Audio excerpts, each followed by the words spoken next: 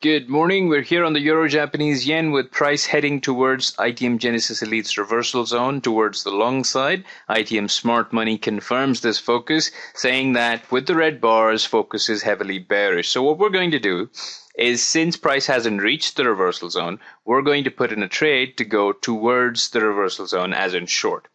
There's two targets here, 3.8 and 5.1. We've chosen 3.8. So this option expires at exactly 9:45, just under 30 minutes from now.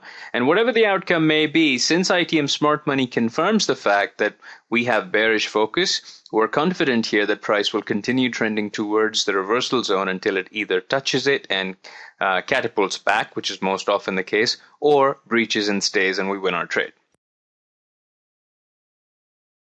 Okay, we're back here with roughly 5 minutes and 30-something seconds remaining. The long reversal boundary has been breached. ITM Smart Money, though in confluence with Genesis Elite earlier, both were saying the same thing for us to go short, and we're just about to hit our target here. Very explosive short side momentum. Smart Money leading the way and telling us Genesis Elite's prediction was correct at the beginning, but ITM Smart Money not only offered confluence that the trade we took was the best trade to take for the time being, it also gave us confidence that the long reversal zone there wasn't as strong as anticipated earlier. In both cases, we were in a win-win situation. As you can see, Genesis Elite has also revised its outlook now into a bearish outlook.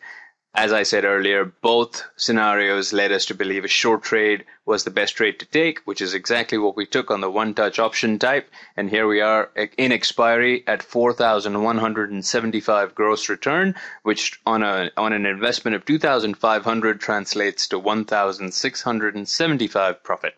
Thank you.